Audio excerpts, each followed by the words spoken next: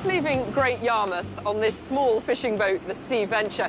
We're heading about 3.5, 4 miles out to sea to fish for Dover sole. Now, it's been hard for fishermen over the past few years, what with quotas and the decline in fish stocks. But fishermen of this coast say their real problem has been dredgers.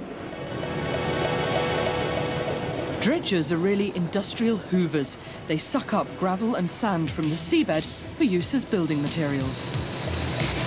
We're heading off Lowestoft, south of the dredging grounds, because we can't fish for Dover sole where they're dredging because of the disturbance they make. They frighten the fish away, and we're only left to work where we can go clear dredges. The shallow waters off Great Yarmouth used to be rich in cod and skate, but fish are becoming more scarce, and the fishermen blame dredging. They say churning up the seabed has destroyed fish's feeding grounds, and that as the amount of dredging has increased, so the amount of fish has decreased. We've seen our fishing grounds slowly pinched from us by ever encroaching further eastwards. When dredging first started off, we lived with it. We went further and outside of these dredges. But slowly they acquired more dredging area, more dredging area. We're now to a point where we're 12 miles to sea before we can get clear of them. And in 30-foot boats during the winter, that's not safe. That's not good. And we're slowly being forced out of business by it. The fish visit the area to feed up, to build up, to spawn. They've taken all the top layers of the seabed away. When they come here, there's no food left for them. They come here and they're gone in 12 hours, and if we aren't there at the particular time they move through the area, we missed them. There's no sustainable food there for them. We see it as a strip mine desert. They've taken away all the topsoil and left nothing. This dredger's operating 8 miles off Yarmouth, in the middle of what used to be a favourite fishing ground. It uses a giant vacuum pipe to suck up sand and gravel. But studies have shown that in the process it also takes up worms and the small shellfish, which are the base of the marine food chain. The industry acknowledges there is some short-term damage, but insists only a tiny area of the seabed is affected. It's true to say that when we're actually dredging, there is an effect on marine life. However, because we're dredging only a small area, that effect is closely contained. Secondly, independent research has shown that the dredging grounds very quickly recover. The marine life very rapidly returns to them within almost 3 years, really.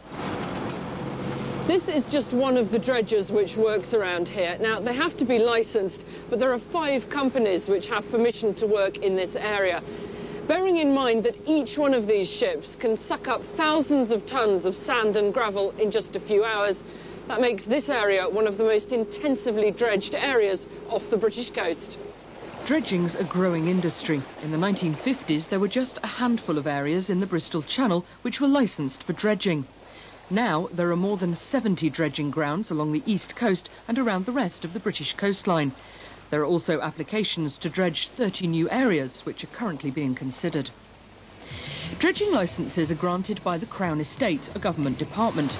Critics say it isn't impartial, as dredging companies pay for the licences, and so last year they made the Crown Estate £13 million. Most of the gravel and sand is used for building in Britain, but as production has risen, so have exports. Norfolk gravel was used to build Schiphol Airport near Amsterdam. Holland has brought in strict new controls on dredging to protect its own seabed.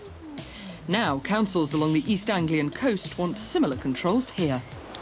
Hemsby Beach is now probably as famous for its stones as for anything else, but they used to be covered by sand. In fact, if I'd have been standing here 10 years ago, behind me, where the sea now is, there would be a range of sand dunes. This coast is eroding, but local people think it's eroding more quickly because of the dredging. Pat Gowan's been coming here all his life. His study of the beach has convinced him that dredging's destroying it. Prior to the time that dredging started, this beach was aggregating. It was growing and getting bigger, and we were getting further from the sea. But soon after dredging started, the beach started to diminish. Great cuts were occurring, such as you'll probably see behind me here. We've lost, I would say, about 180 metres of dune here since dredging started. The dredging companies point out that some eroded beaches have actually been restored using sand they've dredged from the seabed. Far from being part of the problem, they see themselves as part of the solution. Well, there's really a mountain of research that shows that dredging is not causing coastal erosion. There are many studies that take place before the dredging is allowed, and one of those is what we call a coastal impact study, where independent scientists are able to advise the government on the potential effects of the extraction. In the case of the licences off Great Yarmouth, they're located many miles from the coast in water depths of between about 100 and 150 feet. And in those depths of water, the scientists believe that the dredging is environmentally acceptable. Mr. Gowan doesn't accept that. He has a vested interest, though. 12 years ago, his holiday home disappeared. That's our old bungalow Risket in 1985, well up on the beach. That is what happened in 1988 following offshore dredging, deposited on the beach. And that's the last we saw of it, being washed away by the sea. If they continue as is, we're going to lose a considerable amount of Norfolk, because in many places there's nothing more than just these undefended marram hills between them and the sea, and many are below sea level. In a statement to Countryfile, the DETR said all dredging proposals are subjected to a full environmental impact assessment and to wide consultation with all fishing and other local interest groups. I think this is just wholesale strip mining. I think what you're doing is just taking everything, nobody can see what you're doing, and that ain't right. I don't think that's right, because I don't think the environment have been considered at all. There are plans to introduce tighter controls on dredging companies when new licences are issued. The companies insist they already take environmental concerns into consideration.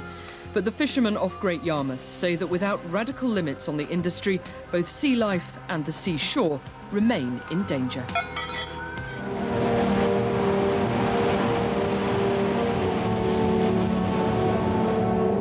Extremes of storm and tide have shaped our coastline. We try to hold the sea back with walls of concrete.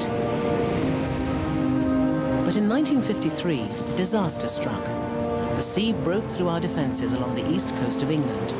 A massive tide left a trail of devastation. Hundreds of people drowned and many thousands saw their homes destroyed. Our response was to rapidly rebuild the sea walls, making them stronger than ever before. But are we now safe from the sea? The danger for places like Sea Palling lying at or below sea level is ever present. Only this week, a high tide backed by a northwesterly sent the sea over defences like these further up the coast. The National Rivers Authority spend £50 million a year repairing and bolstering our sea defences. But walls only stretch as far and as high as money will allow.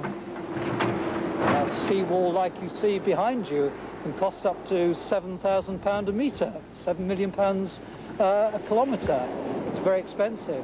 The works we're doing at the moment are to protect these defences and to raise beach levels so that the life expectancy of these defences, which can be a minimum of 50 years, are realised.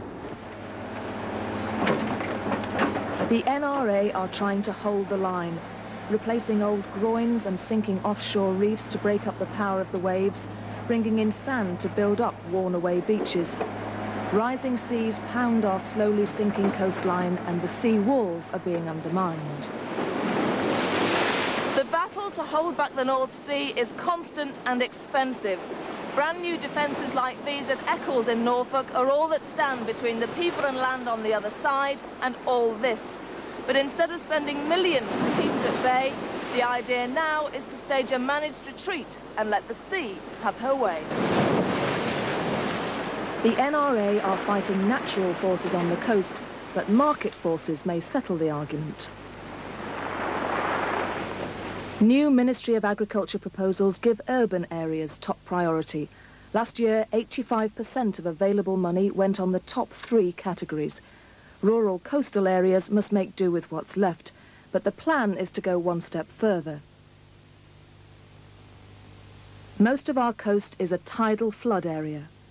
There is now a secret hit list of 40 sites, mostly around North Norfolk and the Essex marshes, where land could be given back to the sea.